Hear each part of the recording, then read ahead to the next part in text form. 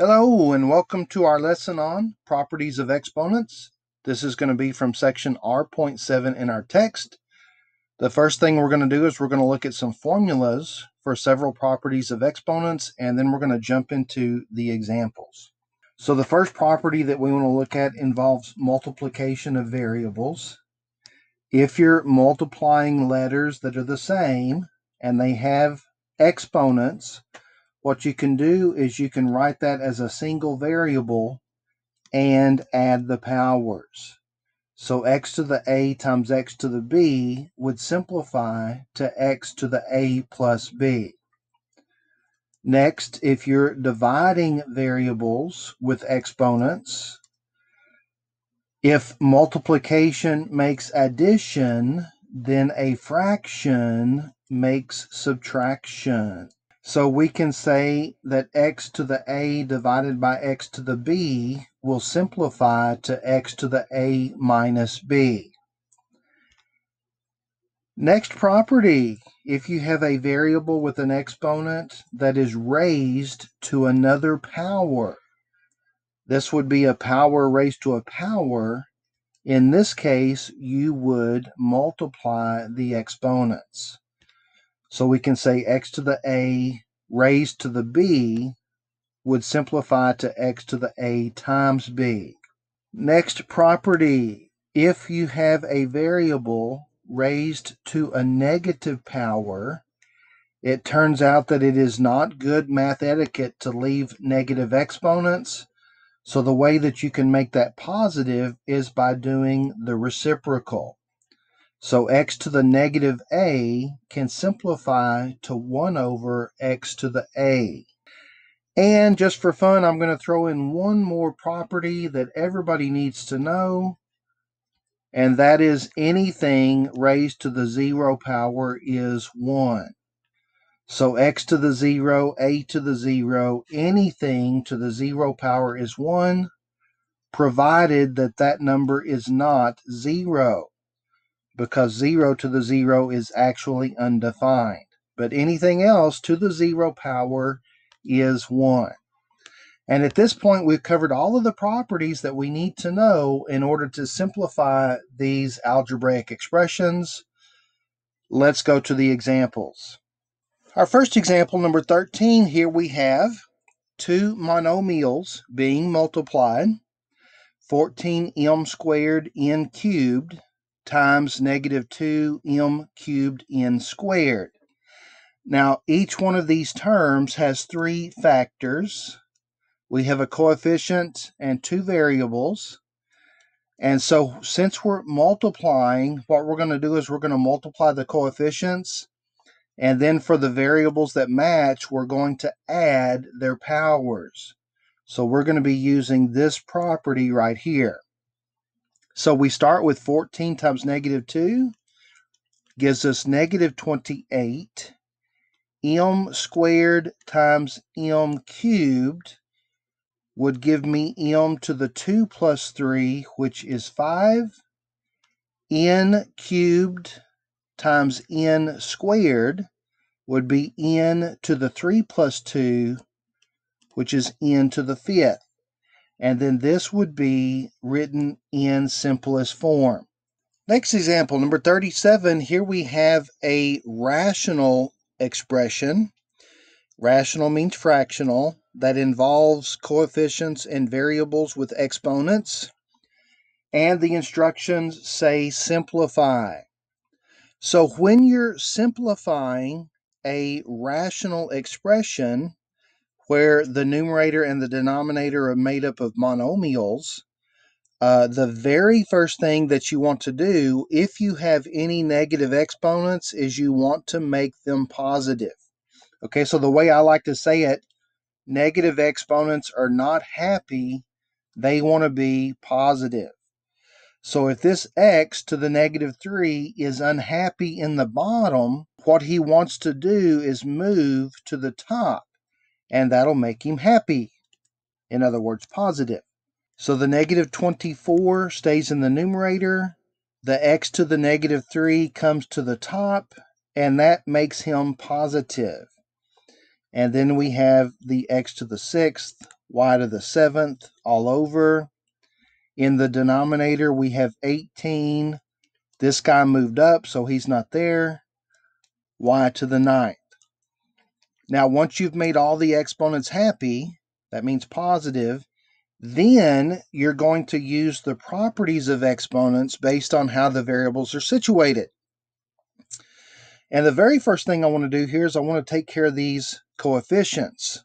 So negative 24 over 18, 6 goes into both of those. So that'll reduce to negative 4 over 3. And then notice that the x's are multiplied in the numerator.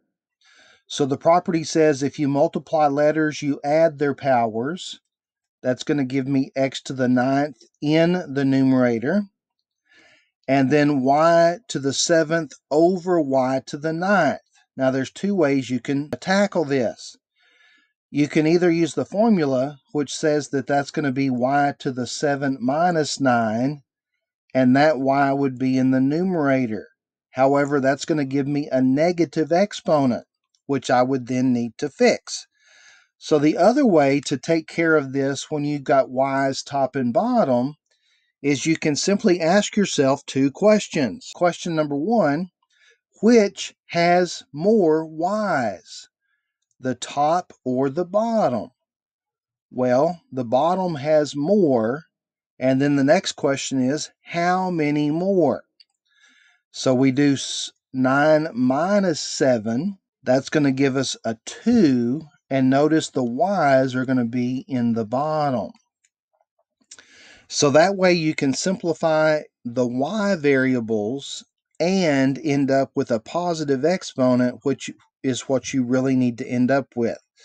Remember, I said it's bad math etiquette to leave variables with negative powers. And then that would be it. That is the rational expression simplified completely. And the last example we're going to look at in this lesson is number 57. Here we have a little bit of everything.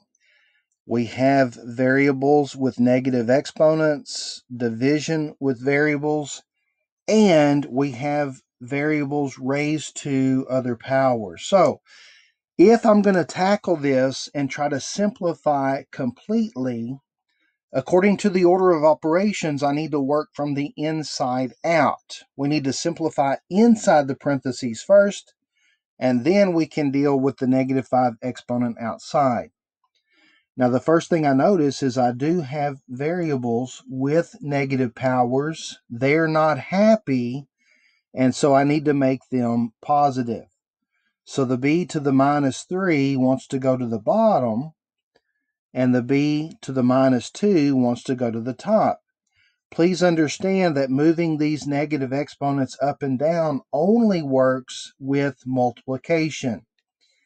In other words, the b to the negative 3 and the b to the negative 2, they have to be factors of the numerator and the denominator, and the numerator and the denominator can be only one term. All right, so that's going to simplify to 125 a to the second b squared. That's from this b to the minus 2 coming up all over 5a to the fourth b to the third, and that's from this guy moving down. All of that to the negative 5th power. Then, once I get all of the exponents inside the parentheses positive, I can reduce.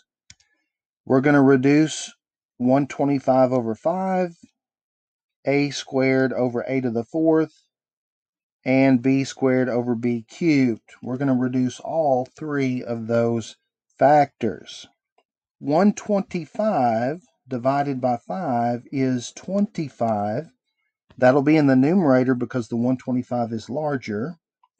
And then which has more a's, top or bottom? Well, the bottom does. How many more does he have? Well, 4 minus 2 is 2. Do you see how that works? That is freaking sweet for simplifying those variables. And then for the b's, which has more b's, top or bottom? Well, the bottom does, so the b's are going to be in the bottom. How many more does he have? 3 minus 2 is 1. And you don't have to write the 1 for the exponent. You can just leave it off. It indicates an exponent of 1. All of that to the negative 5th power. So at this point, everything inside the parentheses has been simplified to lowest terms. Now, for a neat trick, it turns out that if you have a fraction raised to a negative power, in order to make that 5 positive, you can simply flip your fraction. Flipping the fraction will make the exponent outside positive. And so now we can write that to the 5th power. And at this point, the 5 can distribute to every exponent inside. And since that's an exponent raised to an exponent, that's going to indicate multiplication. So we're going to have a to the 5 times 2, b to the 5 times 1, and 25 to the 5th, because that 25 has an understood power of 1. So that's going to be 25 to the 5th. Now, as far as 25 to the 5th goes, you can leave that as 25 to the 5th, or if you want to simplify it, we could say that 25 is 5 squared to the 5th, and then we could rewrite that as 5 to the 2 times 5, which is 10, which I think I'm going to do that. A to the 10th, B to the 5th, all over 5 to the 10th. And I'm probably going to want to leave 5 to the 10th in exponential form rather than multiplying 5 times itself 10 times, because that would make a huge number. So I'm thinking that this is the more simplified version of the answer, leaving the 5 to the 10th. And that's going to do it for simplifying that expression completely. And that's also going to do it for this lesson. So if you have any questions or comments about anything that I've covered so far, please feel free to leave those in the comment section below, or you can text me. And thanks for watching.